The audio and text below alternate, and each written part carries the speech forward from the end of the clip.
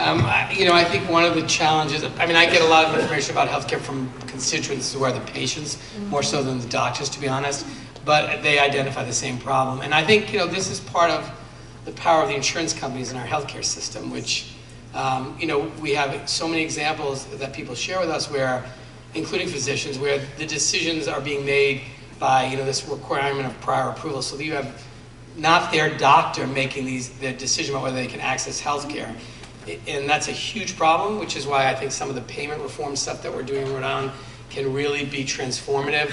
But getting to a place where people, we've got to figure out why do we have the most expensive healthcare system in the world and some of the worst outcomes.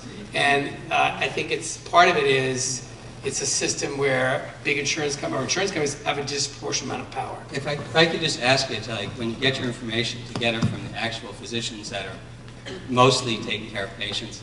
One thing that they asked Obama what his biggest failure was, and he said, and I agree with entirely, is that when they started all the electronic medical records, they didn't communicate at all. And there's been the ONC, the Office of National Coordinator, I think that's I get some emails from them.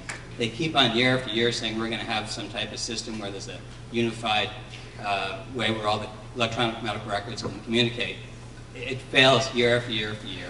And the primary care doctors are on the end of it because we have to coordinate the care, get the records from Rhode Island Hospital. I have to spend 2 minutes logging on to the Epic system at Rhode Island Hospital to find out what happened in the ER. And I'm doing this all day long.